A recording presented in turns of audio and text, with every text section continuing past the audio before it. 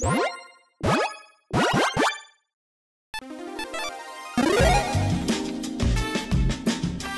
and welcome to the Commander's Quarters. I'm your host, Mitch. Glad to have you here. Here at the Commander's Quarters, we're all about Commander on a budget.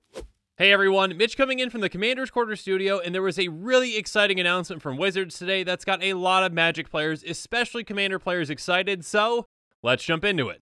So today Wizards announced the Double Masters set. According to them, it's a set filled to the brim with powerful and popular reprints. It's set to come out on August 7th of 2020. In the 15 card booster packs, they're including 2 rares and 2 foil cards per pack. There are going to be a total of 332 cards in the set, and there's going to be 24 packs in a box if you want one.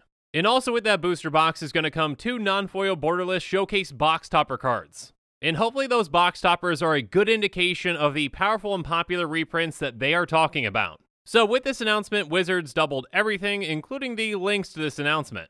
And if you want to read all the details on these, check out those links in the description. But essentially, in each of these links, they included 2 of the potential box toppers. And these box toppers also got some new amazing art.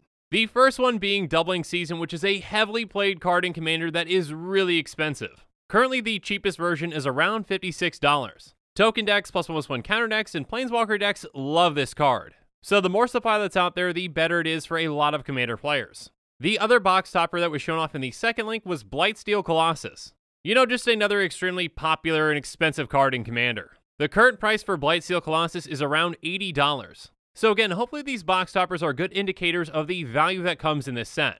According to Wizards, every box of Double Masters comes with 2 non-foil showcase box toppers which are pulled from a pool of 40 fan favorite cards in beautiful full art treatments. So outside of these 2, let's hope the other 38 live up to that hype as well. Commander players have been asking for reprints for a lot of popular and expensive cards for a long time. And with Double Masters, it looks like we might not have to wait all the way until Commander Legends to get some of those reprints. But there was also one card that was spoiled that wasn't intended to be spoiled by Wizards. Apparently a certain card showed up on a different version of their site. So Atraxa players rejoice because you're getting a new art reprint. With this full art treatment, it looks like Atraxa is another one of the potential box toppers. And currently Atraxa's price is around $43, so that's also a valuable reprint as well.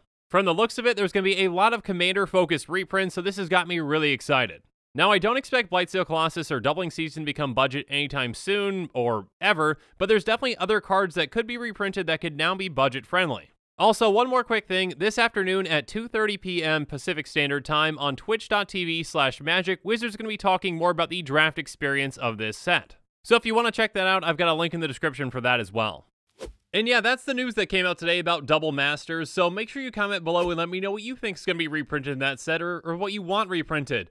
Hint, hint, wink, wink, Wayfarer's Bauble. Wayfarer's Bauble, Wayfarer's Bauble. So comment below with Wayfarer's Bauble. Thanks again, and have a good one. And make sure you're following us on social media for more updates and sneak peeks on future episodes.